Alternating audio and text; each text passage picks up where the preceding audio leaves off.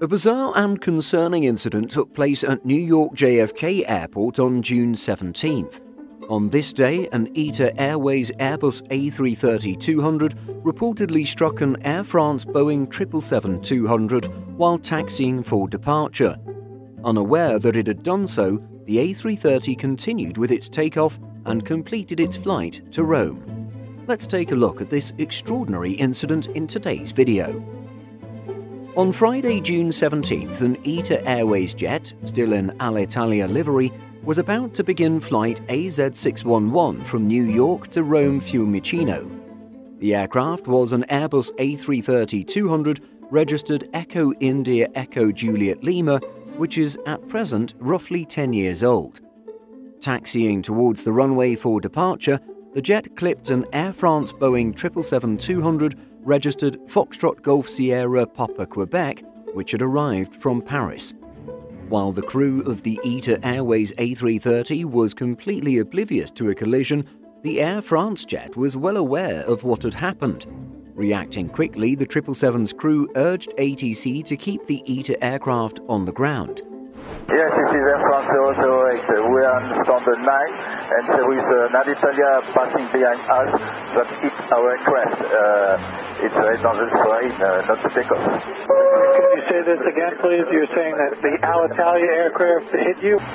However, by the time the situation was understood by ATC, the A330 was already in the air and on its way across the Atlantic.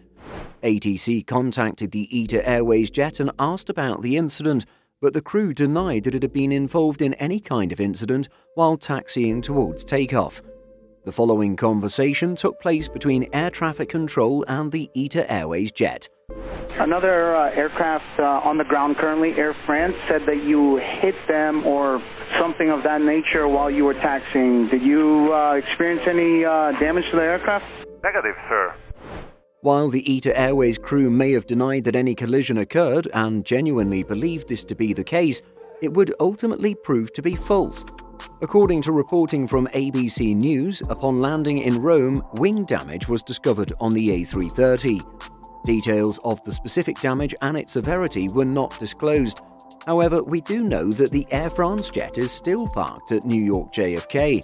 At the time of this video's production, nearly 2 weeks have passed. This length of time out of service could indicate severe damage to the 777. As for the ITA A330, the aircraft touched down in Rome on June 18th and was on the ground for roughly 2 days.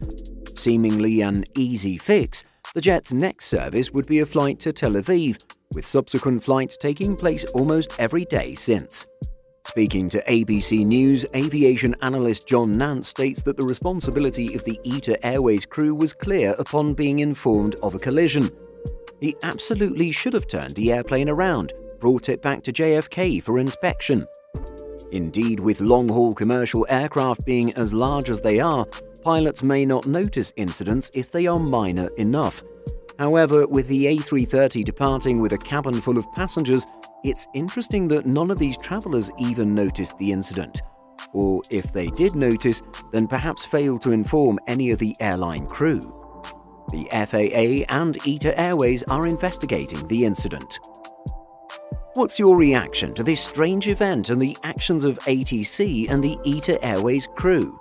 Share your thoughts by leaving a comment. In addition to our daily YouTube videos, Simple Flying publishes over 150 articles every week.